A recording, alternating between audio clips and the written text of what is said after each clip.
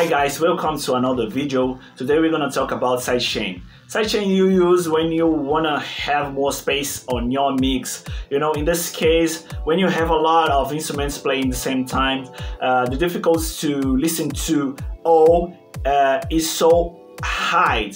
And the engineers find this technique that is so helpful almost of the time. You know how it works.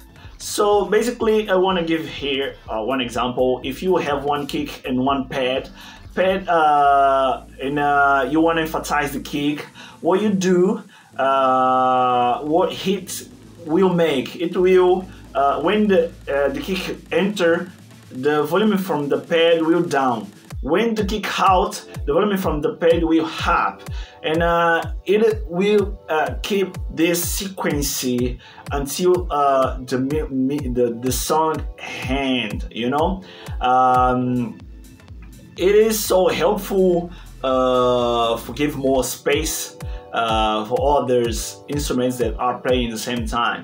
So using sidechain, you have three ways to use sidechain. One is volume automation. The second one is use compressor with this function, and the third one is using a VST with this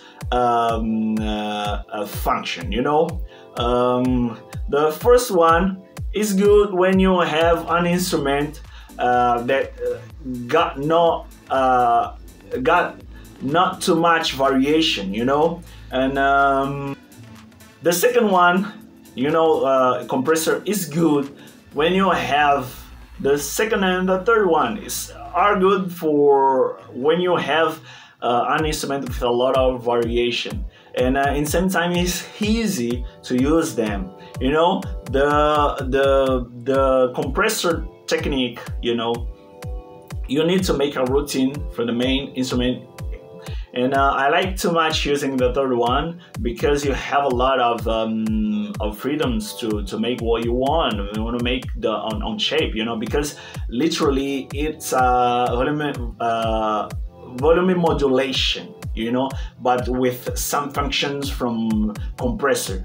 So one VST the people use so much for it is perfect sidechain from Nicke Romero, but in my case I like to use P controller from Image Line that comes with FL Studio, which is my DAW that I like to use for my production. So thank you. Let some comment below if you want, if you got something to add. Share this video with your friends, and yeah, you are on my profile. I'm Sugar Bass. Thank you for watching this video.